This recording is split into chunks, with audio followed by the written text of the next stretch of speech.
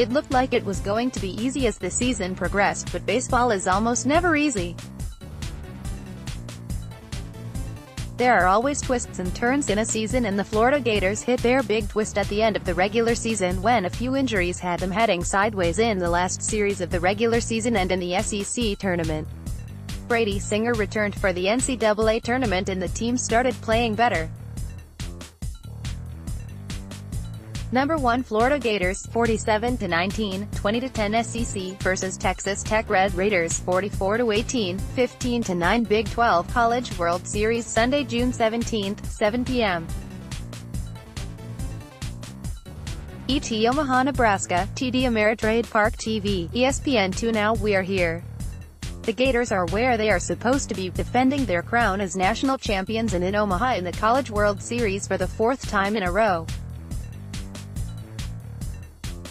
Florida head coach Kevin O'Sullivan likes where his team is at right now. He's got a team that is built on some of the same strengths that have always relied on, like pitching and his 2 first-round starters that should throw in the first 2 games the Gators play. I think the strength of our team right now, as it's been for the last few years, is our starting pitching, Sully told the media on Friday. Brady Singer has been as good a competitor as we've ever had in this program, right there with Alex Faedo and Logan Shore and Hudson Randall and a bunch of other guys, and Jackson Kowar has developed into a heck of a pitcher for us.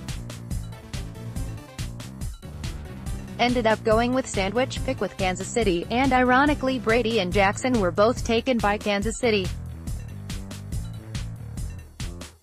We had third starter Tyler Dyson for about half the year, and we had 2 freshmen named Jack Leftwich and Tommy Mace have stepped up and solidified that role, and Jordan Butler has had a huge contribution to our bullpen this year.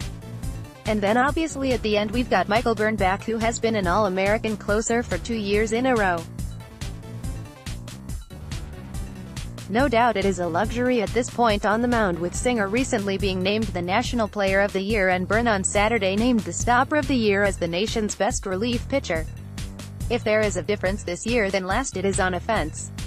Florida was better offensively in 2018 and it showed all over the lineup.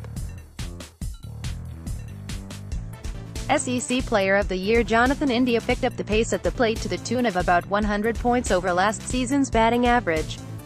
Jonathan India, our third baseman, had an All-American year, 20 home runs for good 2/3 of the year, hit about .400. O'Sullivan said.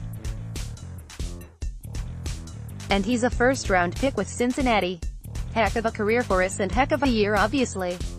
Florida has lots of returning parts from last year's team that won it all, India, and junior shortstop Deacon Liput, who has upped his offensive game as well in 2018. Austin Langworthy returns in left field and he is hitting his stride at the plate late this season. Nelson Maldonado played all of last year and mostly in right field, but has been the designated hitter for Florida in 2018. The big news of the week may be the return of senior captain J.J. Schwartz, although it appears he would play first base instead of his normal spot at catcher because of a broken bone in his hand. One big addition to the roster and at the plate has been sophomore Will Dalton, who isn't afraid to lay into the ball. One of the newcomers that's kind of put a huge lift in our offense is a young man from Tennessee named Will Dalton, 19 home runs and solidified the middle of the lineup. O'Sullivan said. The Red Raiders. The player that has been the glue for the Red Raiders is sophomore third baseman Josh Young. Young has 97 hits on the year with a team-leading .390 batting average. He also hits for power with 12 home runs, 17 doubles, and 6 triples while notching 78 RBIs, which is the 4th best in the entire nation. Red Raider head coach Tim Tadlock can't talk enough about Young. Just an outstanding worker, outstanding young man. Tadlock said Friday. He's got a great passion for developing his skill. He understands he has tools. He's got strength. But you're talking about a young man that's gone from having some tools to, he's developed some skill. He can separate balls and strikes and he's got some power. He can play third base. Could probably, on a lot of college baseball teams, he's probably a shortstop. Gabe Holt was the Freshman of the Year in the Big 12 and is a threat to steal bases, robbing 29 of them this year. Sophomore Grant Little isn't far behind Young with 73 RBI on the season while batting .372. Texas Tech lost their number one starter early in the season and the staff ERA is a reasonably high 4.40. They have survived and advanced this season on offense and the home run ball, which can be a hit-or-miss thing in the new TD Ameritrade Park. In the end, this game should come down to the matchup of Brady Singer on the mound and the Red Raider bats.